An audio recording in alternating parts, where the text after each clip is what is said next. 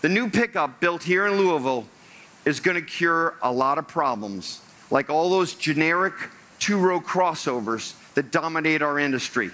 So I want you to close your eyes metaphorically and think about a product.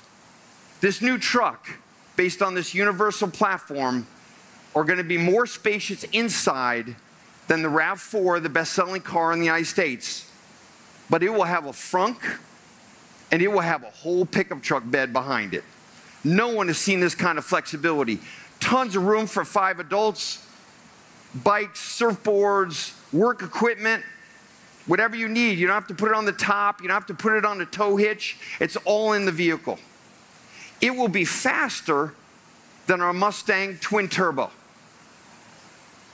It will be fully connected with a brand new digital experience no one's seen in our country.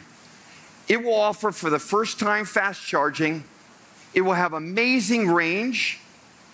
It can power your house for 6 days.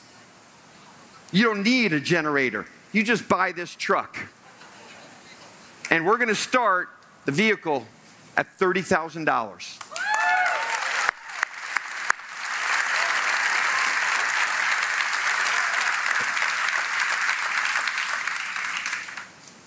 Just like old Henry, our idea is that the people who work here at Louisville will be able to buy this car and spend money on other things they love, like vacations and their home and their kids' education. We'll eventually make multiple body styles for work and play. And Doug and Bryce are going to tell you more about actually how we did that. Our goal, again, was to put an affordable, unbelievably great product within reach of millions of Americans, built in the U.S. by U.S. workers, and not be imported. Why hasn't anyone done that? Because it's really, really hard.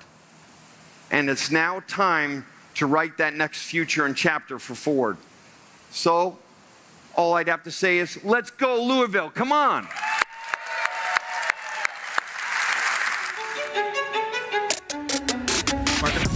This was not easy at all. We're fighting a battle globally that is ultimately testing our capability. It's really not about chasing a singular, magical secret. Change is necessary. The mission is to design, develop, architect a new EV platform to build affordable vehicles for Ford Motor Company.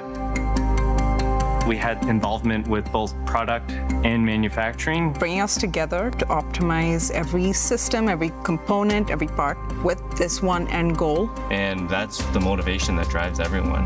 Backs against the wall, and you got to make it happen. And it became very clear that there's no silver bullet, really. That's kind of where we started to figure out, hey, maybe we could actually build the vehicle differently. Traditionally, all the way back to the Model T, vehicles are built on an assembly line. And it's one straight line.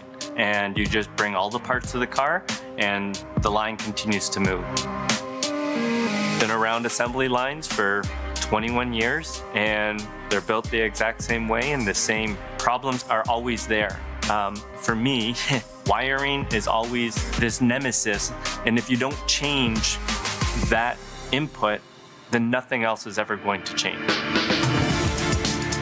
There were tons of doubts. Teams would come back and say, well, you're gonna fail here, you're gonna fail there, you're gonna fail here.